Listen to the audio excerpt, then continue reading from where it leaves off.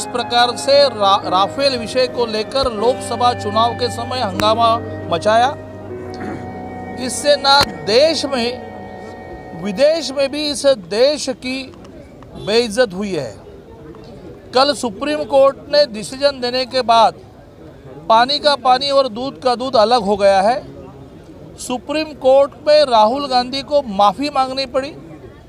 हम यह चाहते हैं कि राहुल गांधी, जिन्होंने इस देश के पंतप्रधान, जो इस देश की गरिमा पूरे दुनिया में बढ़ाना चाहते हैं, उनको चोर कहा, चौकीदार चोर ऐसा कहा, उस राहुल गांधी ने इस देश के नागरिकों की, मतदारों की माफ़ी मांगनी चाहिए। इस मांग को लेकर आज पूरे देश में धरने प्रदर्शन चलेंगे।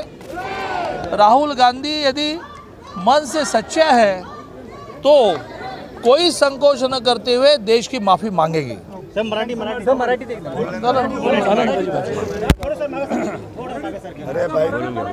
एखाद्या माणसाने स्वतःच्या स्वार्थासाठी किती खोटं बोलायचं आणि देशाची बेइज्जत किती करायची याचं मोठं उदाहरण लोकसभा निवडणुकीच्या काळामध्ये राफेल विषयामध्ये ज्या प्रकारे राहुल गांधींनी पंतप्रधान नरेंद्र मोदींवर टीका केली, आरोप केले, चोर म्हटलं, त्यातून संपूर्ण देशभर तर या विषयाच्याबद्दल संशय निर्माण झाला, परंतु संपूर्ण जगामध्ये आपली नाचक्की झाली।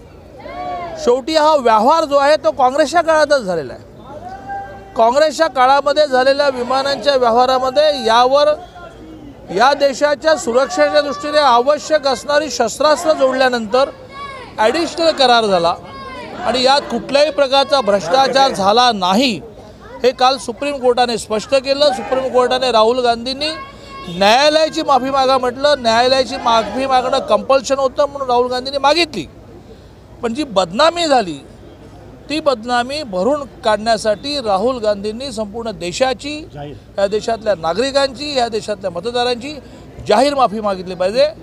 मला असं वाटतं की जनाची नाही मनाची जर असेल तर राहुल गांधींनी जाहीरपणे माफी मागावी।